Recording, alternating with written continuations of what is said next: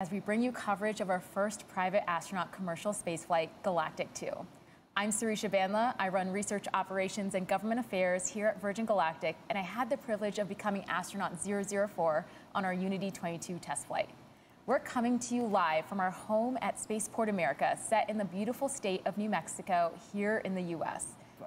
Earlier this morning, observed a perfect takeoff from our runway here at Spaceport America with Eve, the mothership, piloted by astronauts Nicola Pacelli and Mike Masucci. Mothership Eve has completed the climb to launch altitude, which for today's flight is 44,500 feet. But in addition to that launch altitude, there's also a designated launch point within the airspace. Everything is looking fantastic. As I said, we're already at altitude. We're at 46,000 feet right now, and just a beautiful view you get from up there. I imagine our crew are taking it in, and they're preparing themselves as we get closer and closer to that big... Jon is joined by Keisha Schahaff and Anastatia Mayers, a Caribbean mother-daughter duo who won their seats in a draw that raised funds for nonprofit Space for Humanity. These three remarkable individuals show that the barriers that once existed to becoming an astronaut are being broken down. When I was 2 years old, just looking up in the skies, I was like, how can I get there? Being in the Caribbean, I didn't see how that was possible. So slowly I started letting that go. But the universe was really calling me. I want to be an astrobiologist, and that seemed like it was impossible. But ideas are very powerful. I was in the Olympic Games in 1972. I've always enjoyed being an adventurer. I was flying with my daughter, and there was an ad that popped up. Would you like to become an astronaut? Would you like to go to space? And I said yes.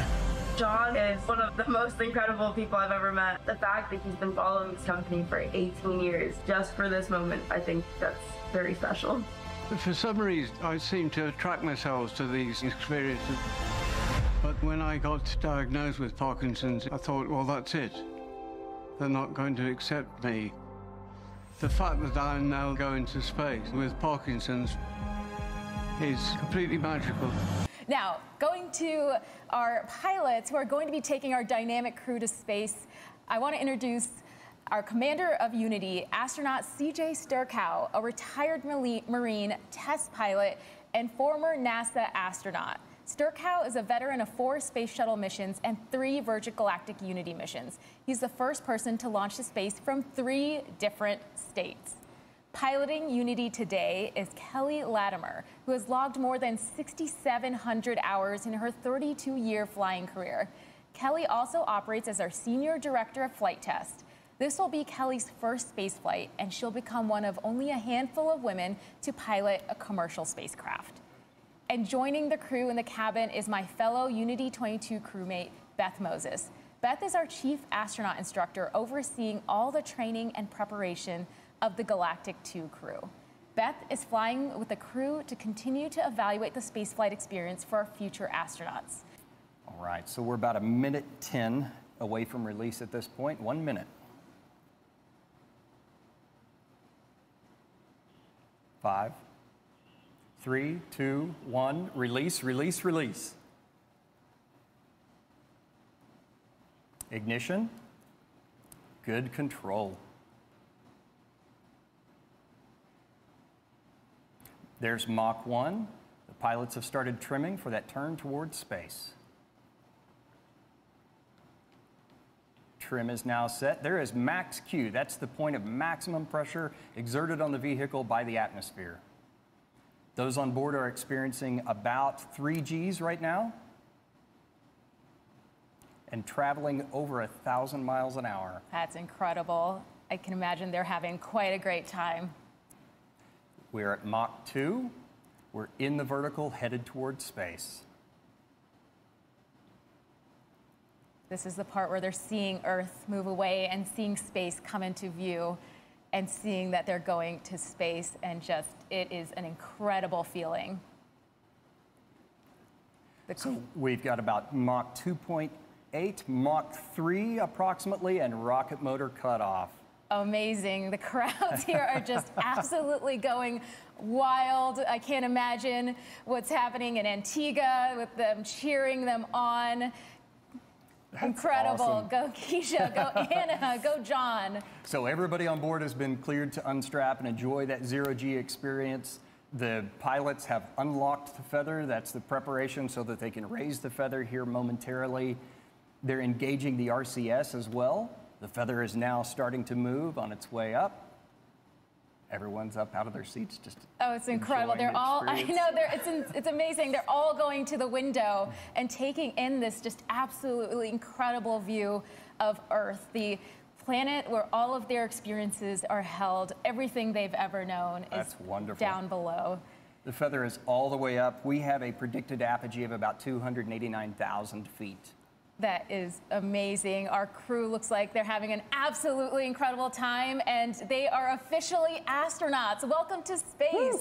Congratulations to Jon, to Keisha, to Anna on becoming astronauts today, and a special congratulations to our Unity pilot, Kelly, for her first space flight. And welcome back to space, CJ and Beth. And the vehicle is oriented in that backflip or that upside down maneuver from our perspective. And you can see them just enjoying that view of the Earth below. Man, it's just incredible. I can see that they just can't take their eyes away. And it's, you know, it's hard for us to describe. We can obviously see they're having just an incredible time in space, taking in the views, but it's an experience. It's the silence, it's the views, it's seeing our brilliant planet against the matte black of space. I can't imagine. And even on re-entry, the amount of G's that you feel, but is, I mean, it's designed that anyone can do it, as we've seen today. And the views are going to be amazing on the way down, too. We just passed subsonic. Amazing. And the crowds, again, are just cheering on our entire crew. They're going to be able to see the vehicle as it comes down to land, and our crew here are also going to be they're going to be able to see Spaceport America. They're going to be able to see their, see that their family and their friends are there cheering them on as they come back and return to Spaceport America. So we've passed below 60,000 feet. Once we get to about 53 to 55,000 feet, we'll command the feather down. That'll result in the nose of the spaceship dropping. And then once the feather is down and locked, which it's now moving, the crew will pull back on the stick and make a gentle return to level flight. I remember during the re-entry, I just could not stop looking out the window. The landscape of New Mexico is just very indicative of this planet. It's beautiful, and it's that it's really just amplifies going to space, looking down on just the beautiful planet you've just left. And the feather is now down and locked. So the pilots are starting that gentle pull back to straight and level flight. Spaceship is now a glider. So it's all about balancing that potential and kinetic energy. If they want to go faster, they push the nose down. And if they want to go slower, they pull back and bring the nose up. It's absolutely incredible. G2 is a flight for the history books. The crew on board are on the leading edge of broadening space access and are taking the first steps in hopes that others may find it easier to follow their lead. Final right now, and that's a left turn so that CJ, the pilot, the commander in the ship, has a view of the runway. The landing gear is now down and locked. And we're about 7,500 feet. Amazing. Again, I've said this before many times, but the crew have this incredible view not only of the New Mexican landscape, but of our spaceport facility, which is this incredible facility where they spent the last few days bonding with their crew and training with their crew. So, of course, it holds a special part in their hearts, and they get to see that view on their way down. So we're 1,000 feet above the runway. The runway here is about 4,500 feet or 500 feet. Pre-flare, that's pulling the nose up and taking advantage of the ground effect. It's extra lift you get when you're close to the ground. We've crossed the threshold. That's the beginning of the runway.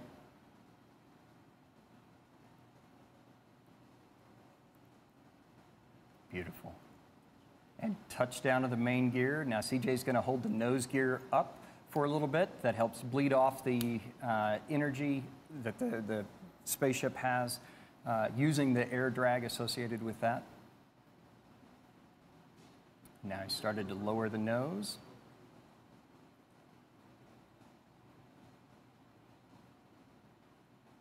And the nose gear is now down. So at a designated airspeed, the pilots have the option to apply the brakes or not. They can let the vehicle roll to a stop. We have plenty enough runway here. They are applying the brakes today, so. We have 12,000 feet of runway here at Spaceport America. 12,000 feet of runway and 200 feet wide, so plenty of room.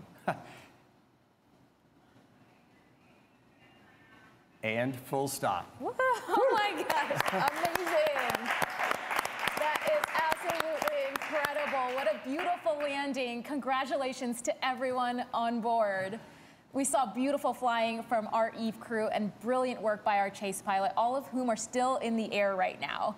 Thank you to everyone on the ground here at Spaceport America who made this day possible. Continue following us on social to hear more about our incredible astronauts and see more from this incredible flight. Thanks, everyone. Thank you for joining us.